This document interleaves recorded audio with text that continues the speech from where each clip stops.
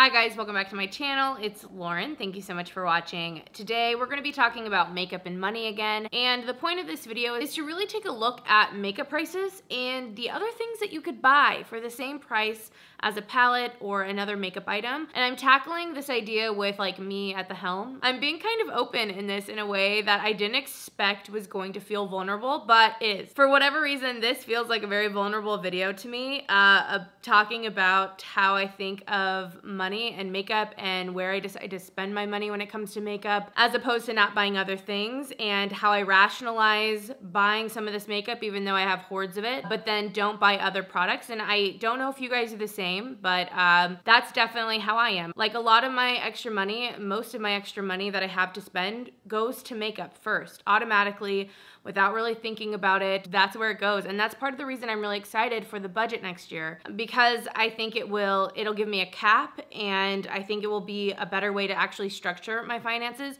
Just in general, I'm doing that, and that's going to help. But I have a few points I wanted to just talk about at the very beginning. I thought about making this a little bit of like a tube talk, but I think I'm just going to put this all in the one video. Actually, I just decided right now, I'll talk about these points after I go through the fun part of the video, and we'll have like a little food for thought afterward. I think that will make the most sense, actually. Just kidding. So let's get into the items of makeup that I maybe wanted. Like, a lot of these are things I specifically want or I'm kind of interested in. And I'm not even saying I won't ever buy those things, but this exercise honestly did help put into perspective how normal it is for me to spend $20 on a palette, $50 on a palette, $67 on a palette. But then when I want to buy other items, like the ones I'm going to mention, I'm almost more hesitant to spend the money, even though those items are not consumable, are going to be experiences or things that are going to hold their value and last throughout my life. Like, I could have that thing for like ever. For some reason, I still choose the 800th palette. So anyway, the first thing that's on my list, you guys know, the Hourglass Ambient Lighting Blush Palette. This retails for, I believe, $58. I think it's really beautiful. It's definitely something that's been tempting me. I'm pretty sure I've had it on my list long enough now. I'm being very realistic. I don't think I'm actually gonna buy it. I don't think I actually will end up buying this product, but this is something I actually did already buy. Sam and I are gonna go see Rex Orange County in January. I'm so freaking excited. And I think the show we're going to is sold out, and I can't remember the exact prices we paid, but I looked up online, and the tickets for Rex Orange County for a different day in LA are $57, so technically $1 cheaper. I feel like concerts and experiences like that, I've been a lot better this year, but there are so many shows like I wish I could go to. Like, I wanted to see Anastasia, but like the live performance, and there's so many things like that that if I had put the money aside, not bought X makeup palette, not bought whatever, I would be able to buy that ticket so much easier. And like, this is like literally a perfect cost example, where I could have like this Hourglass blush palette that's really pretty and has 4 blushes, and those blushes will last a long time. Like, I couldn't use those blushes up very fast, but it will go bad eventually. Or I could have this awesome experience of going to a concert, having a great night with someone else. That's going to last forever. Like, that memory will last forever. And with the tickets, you actually got the CD as well, so you even got like an actual like physical item too. So that's what we're getting into. Like, if you didn't know where this video is going, this is where it's going.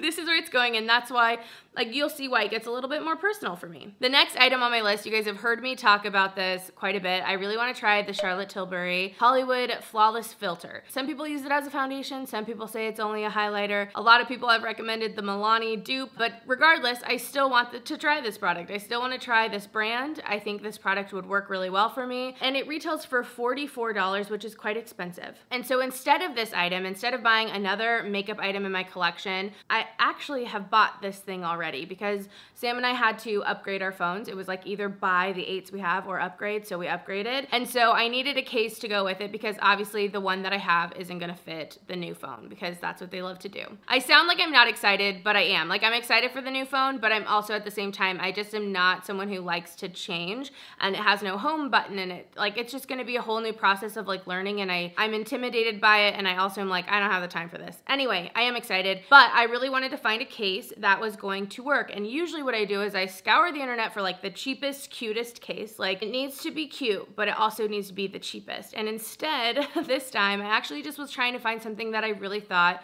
would work well for me. So I went with a case from Casetify. I don't know how to freaking say it, but I actually ended up buying a case that has these jaguars on it. It's really, really cute, and it cost me $40, which is really expensive. Again, I'm someone who buys like the $10 case on Amazon, and I'm really excited to get that case in the mail, to have something that I feel like is a treat to my phone, something that is going to be on my phone. Like, I'm not someone who switches up my cases, so I know it's gonna like be on there and be something that I use for the basically life of my phone. And I think that's a really good value, and it's something that I would so much more easily, once again, buy the Charlotte Tilbury foundation or Flawless Filter, whatever that is, primer, luminizer thing. I would buy that with so much more ease. I would click that button so much more easily than I would buying this case, even though this case is a much more practical purchase for me. I literally do not have another iPhone case to use.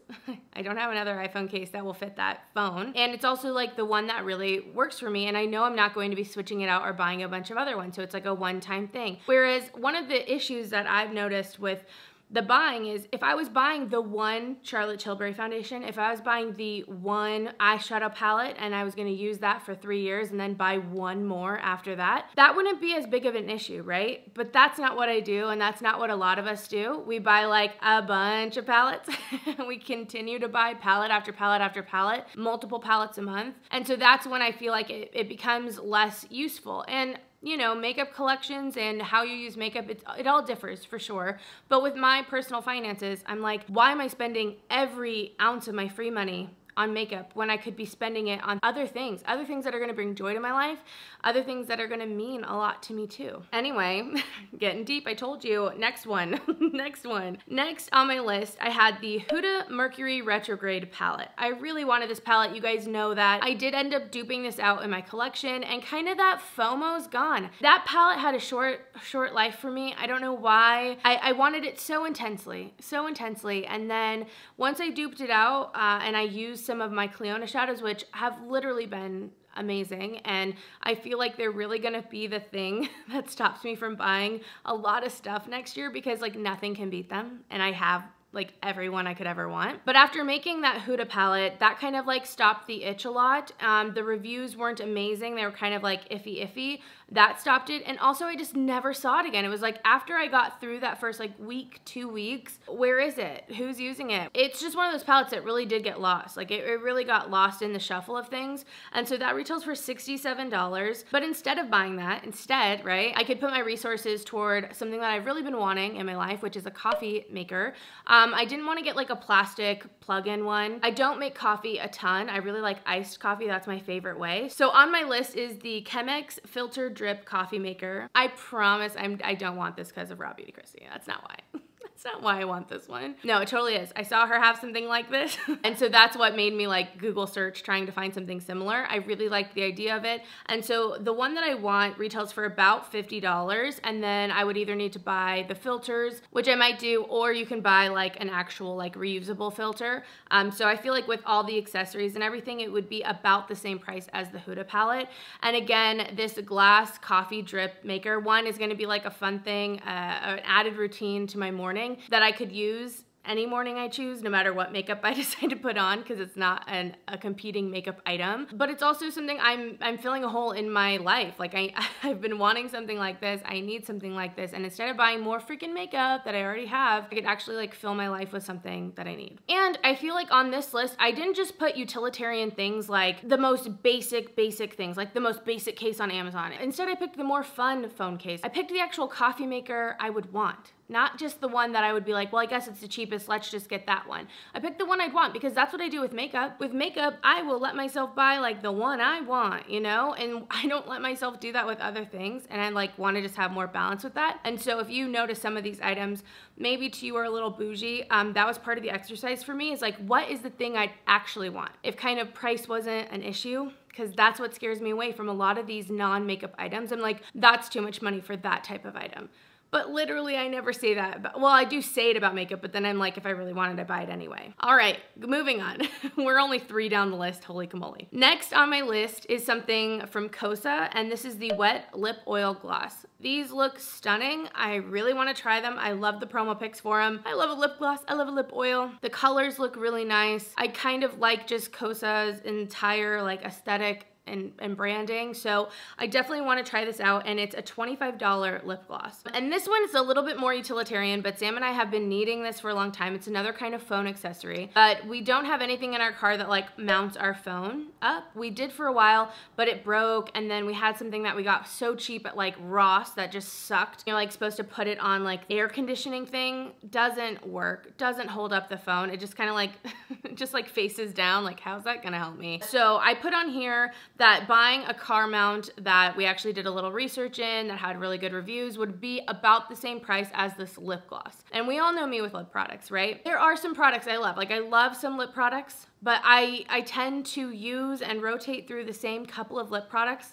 even then never really going through any of them. And so this one is like, I'll buy a lip gloss so that I can just have it and try it for a little bit and then move on with my life and use the other 10 million that I have. Or instead I could buy like something we actually need and buy like the good one instead of the crappy Ross one, because I actually saved some money aside and bought it instead of buying a lip gloss that I don't need. Oh no, the next one's like the personal one. And don't you judge me, okay? We're all here, it's a safe space. Anyway, this is the Rowan eyeshadow palette. I really want these. Hannah talks about these all the time. She has, I think, the warm one, and then she has like the summer disco little eye one as well. I swatched them at her house, and I think they're beautiful. I definitely have them on my list next year at some point to buy, but they retail for $42 for a quad of like cream shadows. It's a lot of money. Definitely something I would think twice about, but it's still on my list. And even me like sitting here telling you now, I'm like, I'm probably gonna buy that. But something that's actually really useful for me and something that I need to replace in my life are bras. I need some bras. And this one's like really where like, again, yeah, that personal part, I'm like, what is my problem? And I'm sure there are a lot of issues, if I'm being real. Like there are a lot of issues of like makeup always fits, and I'm a plus size woman, so it's always easier for me to buy makeup than it is to buy fashion items. It just always has been. I'm trying to change that a little bit. Like you'll see, I have like a whole plan for next year and everything going on with this channel. It's gonna be beauty, but I'm also gonna add in some other things. But this is one where it got real with me. Like this is a bra. Obviously, like I'm wearing a bra, like these are functional, right? But like having something that I feel really great in, that isn't super old, that isn't like, you know, kind of like, oh, I should replace that. It is so tough for me to like sit down and actually do that, which there's a lot more mental stuff involved in that, but also I can always be like, oh, I don't have enough money. But then I can find $40 to go buy a makeup item. I can go find that though. So I'm really like with those types of things, especially, I'm trying to really just watch my behaviors. And again, I'm really excited for that budgeting aspect because I think it will help me to be better about knowing where my money's going and not letting myself skimp out on some of the other things I need. And I put on here that a bra costs about $40 because I get mine at Lane Bryant. If you need to know where to get a good bra, that's where I suggest. You're welcome. Next, let's talk about the Melt Amor Eterno Illuminacion highlighter. This thing is beautiful, tempting as hell, but this thing is very expensive. It's $39. The embossing, the whole vision, just being a part of that vision, right, by buying a makeup item is enticing. But instead of buying that, I could buy something like a planner for 2020. I was looking on Anthropologie a lot. I've been like so into Anthropologie. It's like my bougie dreams, and it's like boho and everything I want. And there are a lot of planners on there that are like 35 or less. They're in that range. And I know if I wasn't doing this project, I'd be like, $35 for a planner? Yeah, right. $20 and under only. Like I would put that in my mind, but I would sit there and maybe try to figure out a way to rationalize this highlighter that I'm already like, will it work for my skin tone? Not really sure, but I want to be a part of it. I want to buy it. It looks so pretty. It'll be okay. It'll be okay if I buy that thing. Whereas like buying a planner would actually be like helpful for my whole year, right? Like $35 to invest in a product that's going to help me plan out and hopefully be successful throughout the next whole year. That seems like a lot more worth it than a highlighter that's going to sit in my drawer and never get used. And then I'm going to pull out and stare at and then not be able to declutter later, you know? That's where I'm at, guys. That's where I'm at in this video. I might be calling you out, but I'm calling me out more, trust me. Okay, next on my list, this is from Natasha Denona, and it's the Mini Bronze and Glow. It's a duo. It has a bronzer and a highlighter. I want this thing. I just heard Samantha March like especially rave about it, and I've wanted to try the Natasha Denona highlighters for a really long time. I want to try the little bronzer, and this is more reasonable for Natasha Denona. I mean, it's a pretty small product, but it's only $19, and we know with Natasha Denona, the sky's the limit on pricing. But instead, I put on here, which might seem like the most extra other thing. You're like, that's the thing you're gonna buy instead. But I put on here some rose gold scissors. And I know that this might seem super bougie, But I know that these scissors would bring me so much joy. It's one of those purchases that you see and you like kind of scoff at the store, like, who would buy those? But like deep down, you kind of want to be the person that has the rose gold scissors. And what I love about this item on my list and what it represents is the fact that these scissors would be with me for forever, right? Unless like they got lost or someone stole them. Like these scissors are like essentially indestructible. They're not going to expire. I'm going to have them forever. And in 5 years, when I'm making an aesthetic picture or I'm just cutting something, I know I'll love them. I'll be so happy to have them. I have so many items like that were so extra and weird. Maybe I got them randomly as a gift from someone and it seemed like a weird thing at the time, but it's something I would have never bought myself. That is like the equivalent of a makeup item, like that one makeup item you love and you just are so happy you have in another aspect of my life that isn't makeup. That's what those rose gold scissors would be for me. And those retail for $16, so they're not even the full $19. The real big thing for me with a lot of these is that those scissors just hold their value in a way that makeup doesn't. And so many of these items hold their value, whether it's because they're useful for basically ever, or you can maybe even resell them. And makeup just really doesn't do that. It doesn't do that. Okay, moving on. Next, I have a very expensive one. I really wanted to make a point with this one. So this is the Viseart Grand Pro 3. When this product came out, I was definitely tempted. It was one of those things that I knew would be a planned purchase. Like this would be a very thought out purchase because it's $175 for this palette. It's a lot of money. It really is a lot of money, but it's something that I like considered. I entertained the thought of this, right? But $175 is insane amounts of money to spend on makeup if you aren't like equally wealthy everywhere else. And that's not where I'm not. I'm not equally wealthy where $175 on an extra palette that I've already have a million of makes sense in my life. Like I'm definitely not there. Instead, what I should be buying are dining chairs for my dining table. I have this really big wood table that Sam actually got secondhand from his work. I really enjoy the table. It's huge. It's a very nice, sturdy table. It's our earthquake table. And I have a couple of chairs. I have like the chair I'm sitting on, which I initially bought when we first moved to LA to go on a patio. So it's like a rickety wood patio chair from IKEA. This has been one of our dining room chairs for the last 5 years. I've never bought anything else and it's never really sat on a patio. I also have a couple chairs I got at the thrift store that I love. Like they're like lime green chartreusey velvet material on the bottom, but the tops, and I got them for so cheap, they were like $2.50 a piece. But the tops have broken off, both of them. I blame Liam, but also they were ready to go anyway. And other than that, we have like a cooler. Again, vulnerable, guys. I'm being very vulnerable with you. I live with 2 dudes, okay? I live with my husband and my roommate, and so it's kind of bachelor-y. In the fun way though, in the fun way. And I'd like for some of it to be a little bit more of a home, but I also am at the point where I want items that are gonna be with me a long time, so I don't want to just hastily buy some more of these like IKEA patio chairs. I want something that's going to be an item I'm really gonna love and use. So anyway, I was scrolling through Anthropologie to see if I could find anything that was reasonably $175. Now this is for one chair, but I did find some that I thought would be so pretty that I could like mix and match.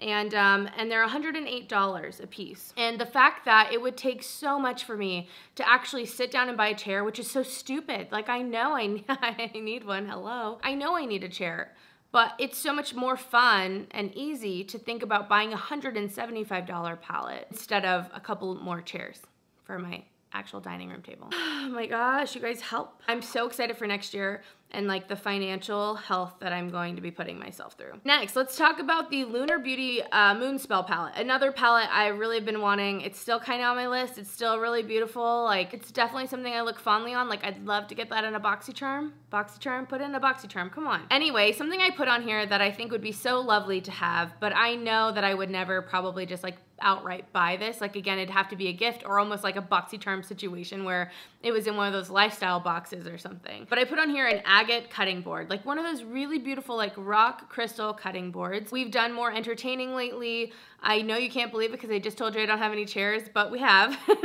We have a fun house, so people get over that really fast and just have a good time. Anyway, I would love to have something like this that's, again, going to be in my collection. Like, I can see myself entertaining in 20 years and having this item where I can put out a nice, like, cheese board or serve really anything kind of fancy-like. I recently, this year, I actually bought some wine glasses glasses and champagne glasses that were coated in a really beautiful, like, iridescent film, essentially. Super stunning. I'm gonna link my Anthropologie, like, haul where I show it. Anyway, it'll be linked if you really want to see some clothing and items that I bought from there. And they're beautiful, and I love them, and they bring so much joy to me. I love that we use them on Thanksgiving, and it's just one of those things that obviously, unless it breaks, they're gonna be in my life for a really long time, and that's how this item is. The one that I was looking at was $55, but I mean, again, these are some specific items I just wanted to have for the video, but I'm not even saying I'm gonna buy this exact one. I'm just saying something like this. So we could have countless examples of this, countless examples of items and things that I probably should be, or that would bring a lot of value into my life, even if they seem just as frivolous, but aren't in the makeup category.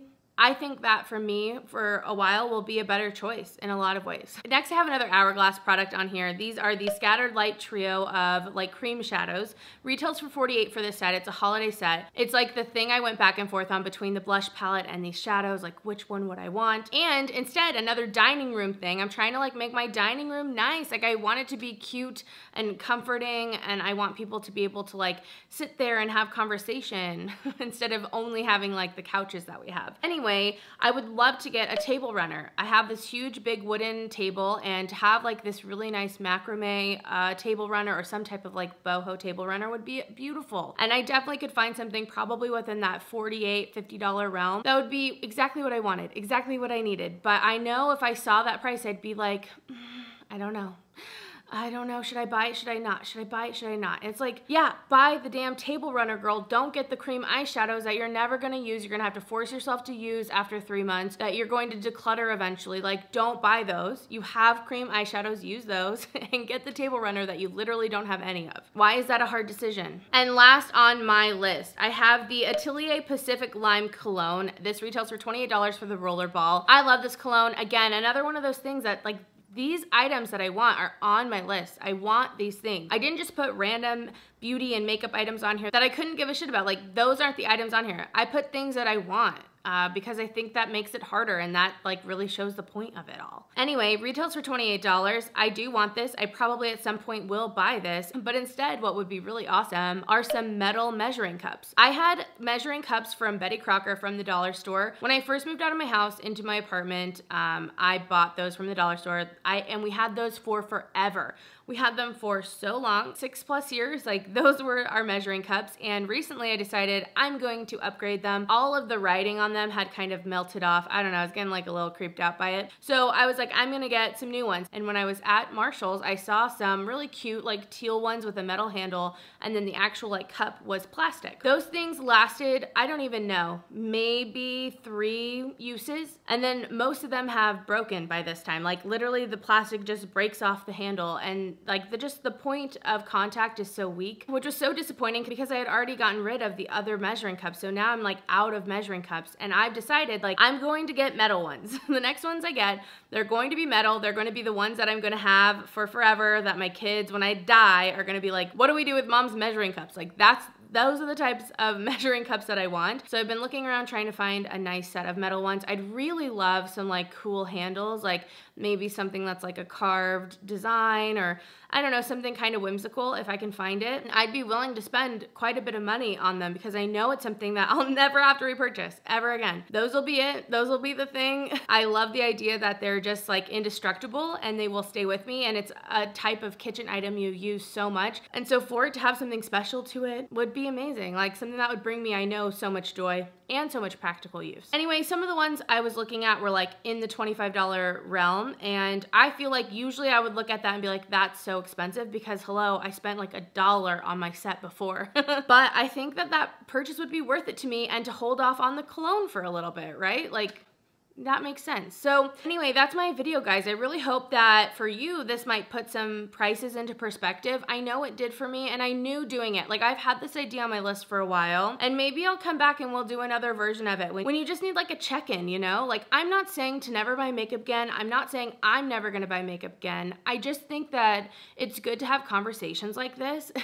It's good to have conversations that aren't just normalizing these $67 price points, these $60 palettes over and over again, buying multiple and multiple every single month. And for some people, that is something they can afford. That is something that they have the budget for.